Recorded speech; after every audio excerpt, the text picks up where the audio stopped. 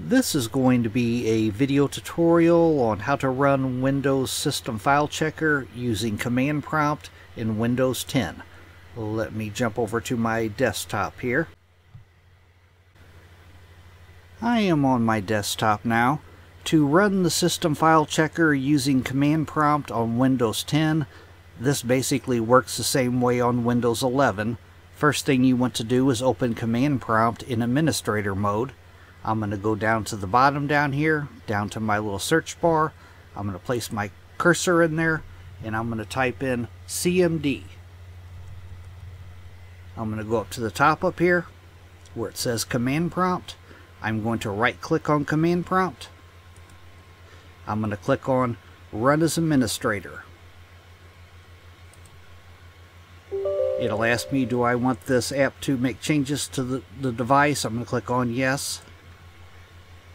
Now I have Command Prompt opened in Administrator mode.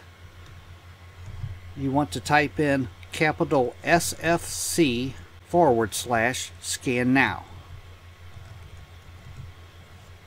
Just like that there. I'm going to hit Enter. And this process will take a little while. What this does is it scans through your Windows system files and it compares them to a cached version of system files that you have on your device, and if there's any errors it will automatically repair them, and it might ask you to reboot. Let me wait till this finishes up here. Okay, the process has completed now. It says that Windows protection did not find any integrity violations with my computer. If it, like I said, if it did find corruption, you might have your reboot.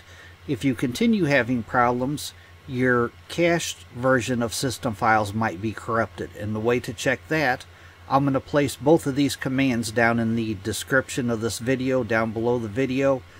The command you want to use for this is this right here. Like I said, I'll place this down in the description of the video, but you want to use this command right here. Then you'll just hit Enter, and this goes online and it checks your cached version of system files to make sure that they're not corrupted. And this process will take a little while too.